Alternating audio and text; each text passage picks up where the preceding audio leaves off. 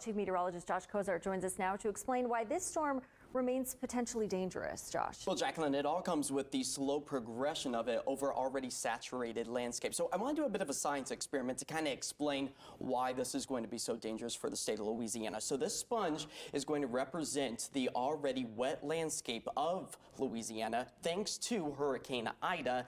But as we add the rainfall from Nicholas in that already saturated landscape, you can see that it has no place to go. So it's definitely going to continue to see flooding conditions here over the next several days because the rain is not going anywhere anytime soon. Here's a look at some of the estimated rainfall totals, anywhere from 10 to 13 inches. Folks, that's over a foot of additional rain over an area that just saw heavy downpours from Ida 2 weeks ago and stretching all the way to the panhandle of the state of Florida, 9 to 11 inches. And we continue to see that heavy rain falling right now over much of the southeast. As we go ahead and zoom in, we do have a flash flood warning that's going to last until 9 o'clock tonight for the Lake Charles area, again in the state of Louisiana.